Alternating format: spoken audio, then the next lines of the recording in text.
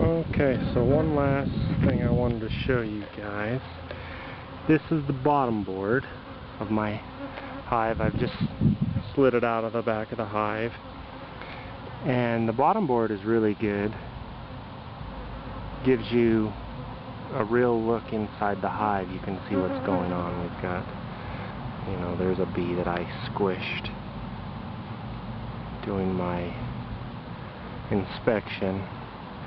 But what you do is you look for tiny Veora mites, dead mites, and this will give you an inside look into what's going inside the hive. Fortunately, I don't have any Veora mites. I've been really lucky. The strain of bees that I have is supposed to be Veora mite resistant, and they do a pretty good job caring for themselves. I also let them make natural comb, which helps them fight off these type of pests. Right here we have a drone.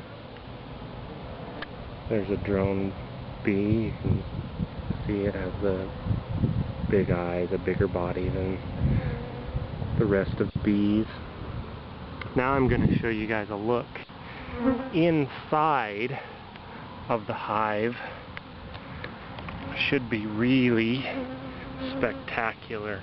You can see all these bars of comb built out.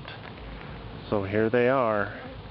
This is the bottom of my hive. Let me zoom out so you can get a really good picture of what's going on here.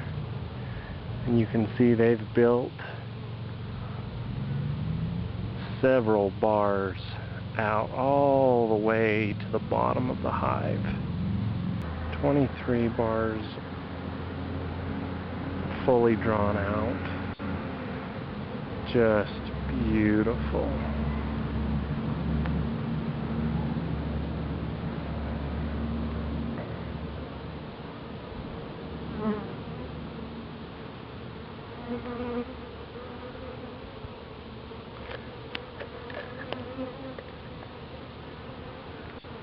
Zoom in on some of these and let you get a good look.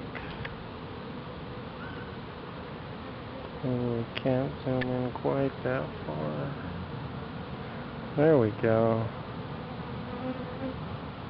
That's a pretty good focus on those bees.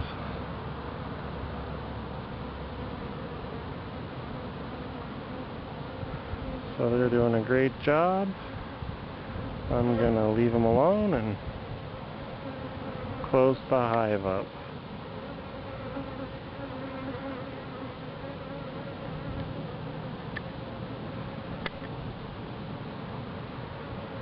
Thanks for watching. Be sure to rate and comment and let me know what you guys would like to see.